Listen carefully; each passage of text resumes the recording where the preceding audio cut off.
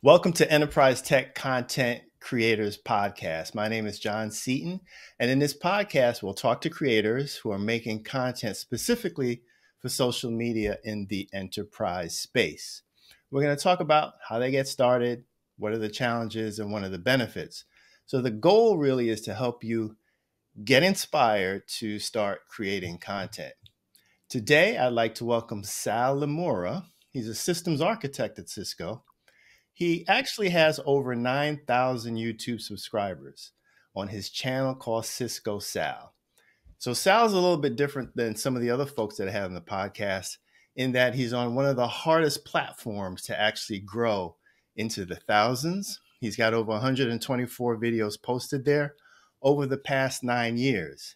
And he's actually monetizing that channel. And we'll talk about the millions that he's making. No, I'm kidding.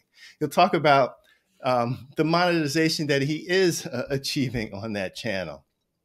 So Sal is what I call an OG, original gangster content creator, because before LinkedIn even was born or even anybody's mind or was even a thing, he was posting on YouTube.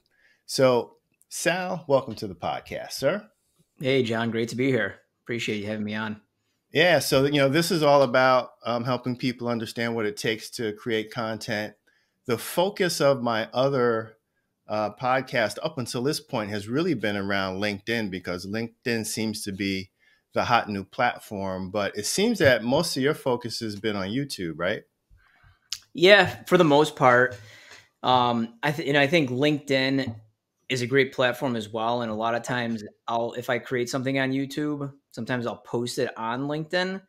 I think the big thing there for people that are starting out and trying to figure out what platforms they want to work with is, with what you're talking about, is it a push or is it a pull? I think LinkedIn, TikTok, Instagram, a lot of those social media platforms out there are a push. Let's put something out there and kind of spray it out to everybody. But they're going to be kind of short-lived, right? Those videos that people are going to see, they're probably only going to last a couple days, maybe a week tops, and then they're not going to come up in your feeds anymore. Where with the content that I was really creating, it's more of I figured out how to do something, let's record it. I'm sure other people have these questions out there, but let's make it searchable. So let's put it on YouTube, so that way when somebody has a question on how do I configure a wireless access point, how do I reset a wireless access point, that stuff is out there for people to find, and then they can click on it that way, versus, hey, let's just spray it out there. Like, there's not a lot of my content out there that I'm putting out that I think people will just watch, one time, and that's kind of it. It's going to be more of, hey, when I need to go do something, I know Sal's going to have his channel and I can find that content on there.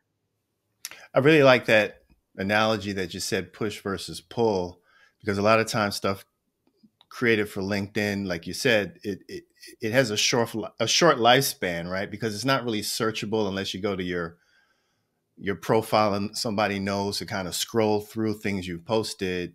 The difference with YouTube is that it is a knowledge base. People go there to learn how to do stuff. So I think that's an important distinction of when you create stuff for YouTube versus LinkedIn. I think the other distinction, and you probably agree with this, is in terms of length, right? LinkedIn, you can only post, I think it's 10 or 11-minute videos. No one posts anything that long in there because the attention span on LinkedIn is very short. So When you create your content, what's the time frame you're really looking at for your videos? For a lot of time, for me, I don't really set a time frame. It's however long it's going to take for me to accomplish what needs to be done in that video. And one of the really cool things about YouTube is you can actually take a look at like the statistics, how long people are watching your videos for, and like where they spend time on your video and everything. And a lot of times when I'm doing those like how-to videos, you'll get the initial drop in the beginning because people click on it like, this isn't really what I wanted. But you'll get, once that initial drop is done, a lot of those how-to videos are pretty consistent all the way through, because 9 times out of 10, they're probably working on something right in front of them, and they're going through my videos slowly. Like as I'm doing it, they're doing it on the side here as well. Mm-hmm. Mm-hmm. So you've been doing it for 9 years. What got you started? Really, it was a necessity. So I used to cover what was called commercial territory as a sales engineer. And a lot of that was, hey, I'd have 1,000 accounts out there, Hmm. and it was repetitiveness. I was doing the same demos over and over and over again. And at one point, I was like, I can't scale anymore. I can't do it. I can't do the Right. same demo of prime infrastructure or whatever it was, Hmm. 1,000 times in a day. So I said, okay, let me record myself doing this once. And at that time, I had so many customers, I was getting emails at all times of the day. And one of the big things that I really wanted to do was really meet customers where they are and the time of day that they wanted to work. And I think that, kind of accelerated through the pandemic. No one really has schedules anymore. And it's more like work life integration versus that work life balance. So I was really big on, okay, you're sending me an email at 9 o'clock at night. I've done this video, you know, a year ago or 6 months ago. Let me drop you a link to this video. Yeah. So that way, you scratch that itch immediately and you're not waiting. Okay, hey, well, what does your calendar look like for, 3 days from now or next week? And then we get on the phone and then we're fumbling through. I couldn't get on the WebEx for 5 minutes. And, you kind of avoid all that. You give them the information that they're trying to get then and there. And I think that accelerates the sales process as well because, yep, oh, wow, this is perfect. Now I can have a more meaningful conversation with that person in Hmm. 3 to 4 days. Like, hey, you saw the video, you saw what was capable here. What questions do you have now? Instead of going through the video, instead of going through the demo live, and then the reaction you always get at the end is, "Oh, that was a lot of information. Let me digest Yeah, I need to absorb it. it." Yeah. Right, right. Yeah. At least if it's a video, they can go back in that video too, like rewatch a certain part. Your message is always going to be buttoned up a lot better when you're doing a video versus trying to do it live. Sometimes you do a demo live and you go to click on something that doesn't work, or Doesn't it work. takes 15 seconds for it to load, Right.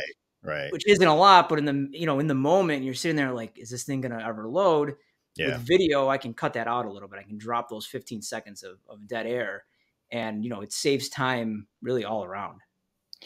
So the things that you're touching on is way different than a lot of the other conversations about posting content on LinkedIn. What I'm hearing here is, and I've done the same thing, one, it allows you to scale, right? If you got a lot of customers, rather than repeat the same thing over and over again, if you have a video, you can just point them to the video.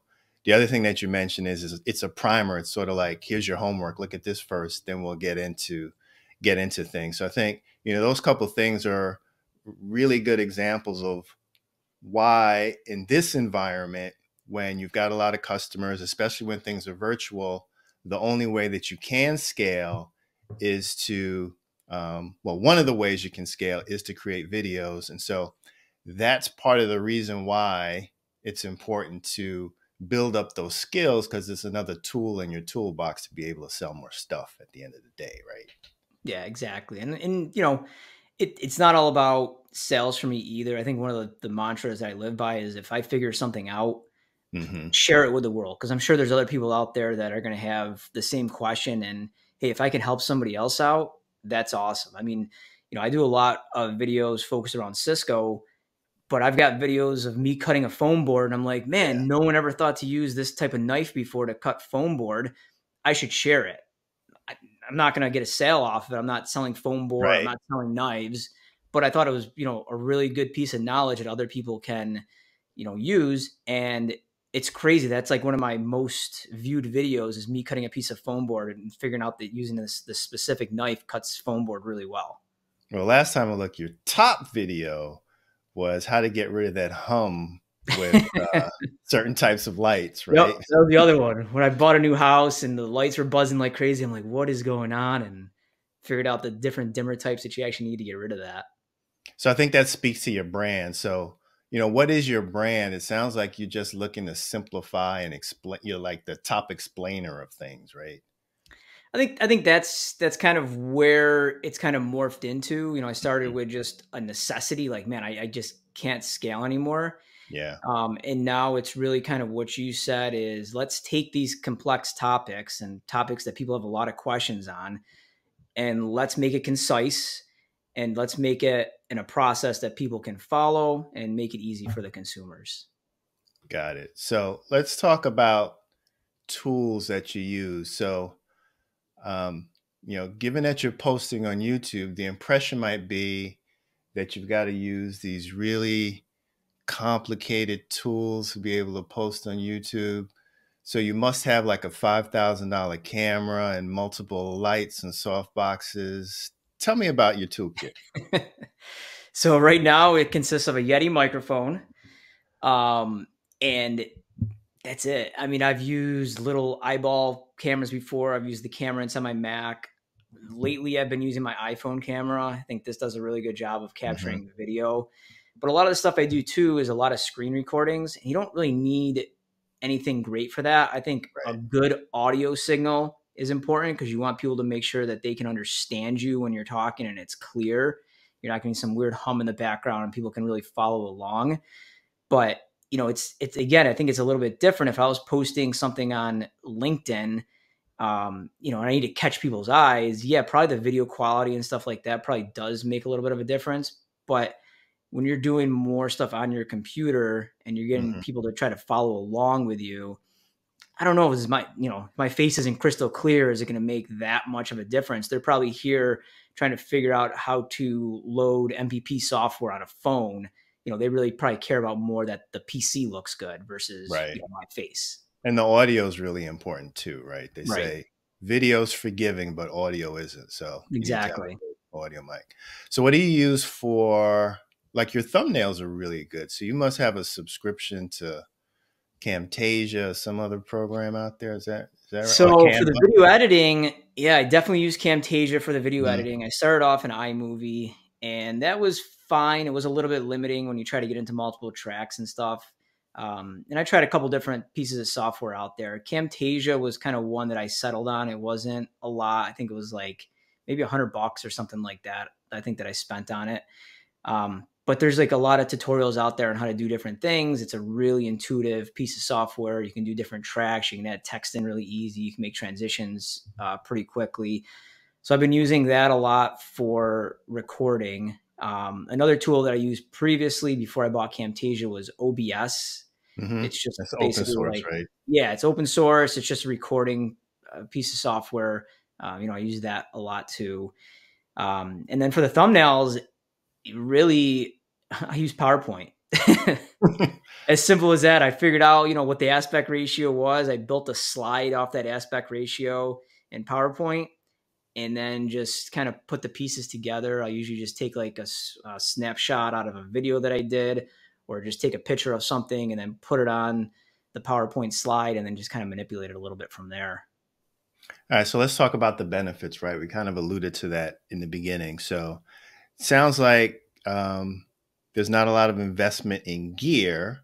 There's obviously investment in time. So what's the typical amount of time that it takes? Because you're doing more long form stuff. So I imagine it is some investment in time to get those videos done, right? Yeah, and it depends on what I'm doing. The way that I typically like to create content is, I'm doing something for a customer already. Mm-hmm. For me, that just gives me, enough scale and enough time to put something together as I'm doing this for a customer. So I did all the research and everything. I had to show a customer X, Y, and Z. What does this look like? And maybe I've gotten that question 2 or 3 times before. So at that point, that's when I go ahead and I start recording the video. So your research time, which is probably for me the longer part, some of these videos that I'm doing, I'll research for hours, if not days, because I really need to know what the heck I'm talking about for a customer. Right. The recording of it really isn't that big of a deal because once I have everything researched, I don't really need a script. It's all fresh in my Mm-hmm. head. I just need some basic bullet points like make sure I talk about this, make sure I talk about this, make sure I talk about that. And that's kind of it. And then I'll sit down and I'll record it. And let's say it's a 20-minute video. It might take me, let's say, 2 hours to record that video. Versus, hey, it wasn't something for a customer.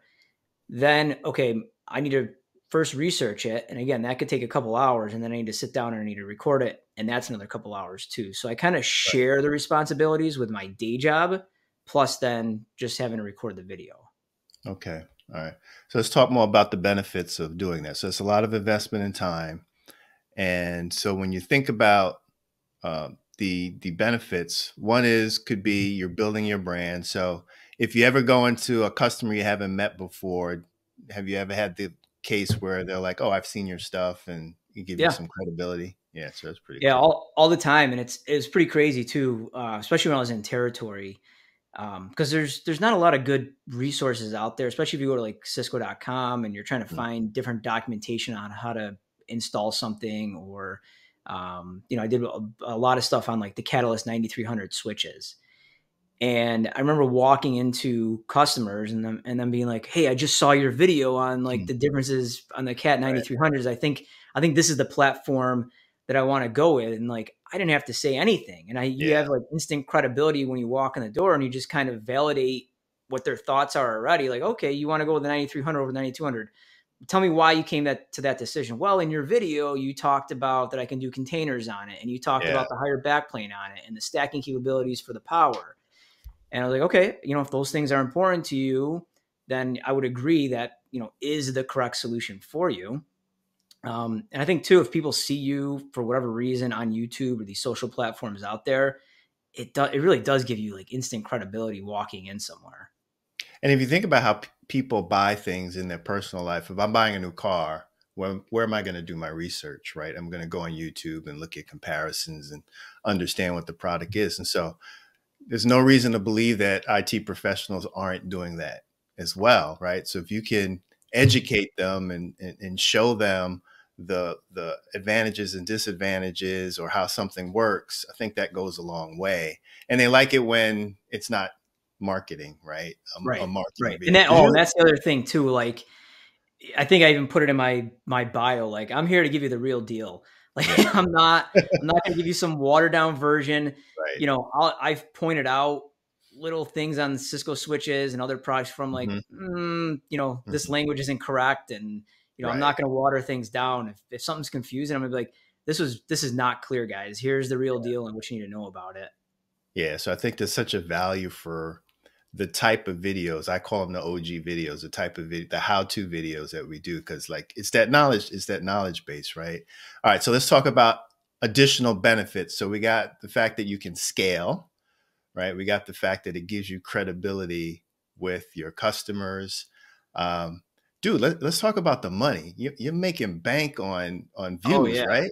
Oh yeah. So on YouTube, if you get over 1,000 followers, so that probably took me 5 years maybe to get over 1,000 followers. Um, then there's another benchmark too of how many views your videos Yeah, get on a certain number monthly of basis. hours. Yeah. Yeah, number of hours, whatever it is. I don't even know what that number is. Hmm. Then you can start monetizing. So you click a button, right? YouTube is going to play ads no matter what. Right. So you click a button now and they give you like a portion of that ad revenue. Hmm. And at first I'm like, oh, this is great. I'm gonna make so much money. And like, it's nothing. It's like, it's pennies on pennies. It's like, I think I told you when we were prepping for this, Yeah. like in a given month, with 10,000 followers and however many views I get, like you'll be lucky to break like $20. Wow. And then YouTube doesn't pay you once the month ends. They only pay you once you hit $100 worth of ad revenue. Hmm. Hmm. So $20, it could be like 6 months before they send me Right. like $100 check. Right. Well, then you got to cash it into singles, and then Yeah, yeah, yeah, there you go. All right, let's talk a little bit more about benefits, but I want to kind of switch it to Cisco marketing and the support that you get or the endorsements, if you will. One of my favorite videos that you did was when our Penn One office in New York City opened up. You were able to do a tour with Bob Cicero, and it was a pretty extensive tour of that location. So how'd that come about? Because I think in terms of getting that other level of credibility, sort of being endorsed by Cisco and the marketing machine, good and bad. So can you talk about that a little bit? Yeah, definitely. So that was an interesting one. I got involved with the social teams probably 3 or 4 years ago, I want to say at this point. Mhm. And at that point, they were like, hey, we kind of like what you're doing on YouTube. We could use, you in a couple of videos. And if you could check kind of what we're doing on our side too, because, the marketing team, the communications team, they're not the most technical people, right? They've Right. got backgrounds in Right. communications and marketing. They have no background in engineering or anything. So they're working for this technical company. And sometimes the content that they put out, they might use the wrong word. They might call Right. something a switch when it's a router, or, Mm-hmm. everything's a router. They'll call a wireless access point a router, things like that. So I was trying to help them, coach them a little bit on, hey, yep, would this resonate with your viewers, and making sure that the videos were technically accurate and stuff like that. So, around that time, I'm helping them out. I pulled Alexis in. You interviewed Alexis Yeah. in I think one of your first videos here, got her Yeah. going with some of that stuff, and her stuff exploded. Her stuff is way bigger than anything I've ever done. But Yeah. it's Same here. great to see that. Yep. And Great. then they were like, "Hey, Sal, you live in New York. Can you go into the new Cisco office in Manhattan and record a couple of videos for the social media team?" And I'm like, "Oh, I live in New York, but I live in Rochester, New York, which is like 6 hours away from New York Not that City." close. Exactly. So I'm like, if I'm going to go down there, like I got to make it, more beneficial to myself too, that I'm not just walking around with an iPhone taking 30-second video clips. So we started strategizing on what that would look like. And, what I kind of came up with is I really wanted to make an experience that if people couldn't get down to the Penwood office, we can kind of give them that experience by watching the video. And kind of on the flip side of that, and something that I didn't really think about when we were doing it, was the enablement for Cisco account managers and Cisco SEs as well. I got Right. so much good feedback that, like, dude, I didn't know we were doing any of that stuff in our briefing center. And now I like understand what we're doing. It helped train a lot of the account teams out there on what was possible. And it's also that teaser video to get people into the Mm-hmm. office. Yeah, that was great. And of course, Alexis took it to the next level and did a live stream from New York, which Right. takes a lot of guts, right? Because Yep. you're doing it live. Yeah, so that's great. So one of the other things about YouTube, same thing with LinkedIn, but on YouTube as well as engagement. So I imagine when you post, especially if it's a how-to video, you're getting questions from folks. Do you get a lot, and then how do you manage that? It comes and goes. Sometimes, a lot of the times, it's the same questions, which is interesting because if they're going to comment, you think they would read some of the comments prior. Scroll up, right? Exactly. But I mean, a lot of times it's simple stuff. I mean, I talk about Yeah. this stuff every single day. Mm-hmm. A lot of questions on this switch or that switch, or DNA licensing was another popular one where I had a lot of questions. So I've just been kind of, handling the questions as they come along. On any given day, I might get like one question. Sometimes I'll go 2 or 3 days without a single question. So I've got 124 videos up there, I think is what you saw. Yep. And like, one question a day or one question every other day, it really hasn't been too much to handle. Right. And sometimes they're just comments. Yeah. So for those, I just, hey, give you a thumbs up. Thanks for commenting on the video, stuff like that. Right. It's rare that it's like, oh man, this is a loaded question. Like I got to spend some time researching it. But I mean, I will, because, if there's a customer out there that has a question like that, I think it deserves an answer. So I'll definitely spend the time to do that. Sometimes it gets into that gray area where like, hey man, this is kind of going into roadmap stuff. Right. And I'll send them a message on the side and be like, hey, who's your account team? What company are you with? Let me just connect you with your account team. They could pull in a PSS or a TSA or somebody to, really go through this with you and what that looks like. Great. So you got any, as we wrap up here, any tips or best practices for someone who's looking to get started? I would say your area of expertise is long form. Let's create that knowledge base of how-tos. What would be your advice? My advice is, think of social as really everything. It's not just YouTube. It's not just LinkedIn, right? Try to figure out what's right for you. If you're really into doing a podcast, I think that's a great place to start. You can do a podcast, Right. Blog posting, that's still a form of social media. If you're a really good writer, you can start off with that. It doesn't have to be video, is the only thing that's out there. So I think that's the number one piece of advice is kind of think about all the different social platforms out there. Even Reddit, you can go out and answer questions on Reddit, and that's still getting your name out there. Go ahead and do that. The other thing is you don't need all this equipment to get started. We talked about it before. If you have some kind of knowledge and you want to get a message out there, do it, right? Like if you don't put that message out there, you don't tell people what's going on, no one's ever going to hear it. It doesn't really matter how good or bad the quality of that was. The message is never heard. Right. So start with whatever equipment you have that's out there.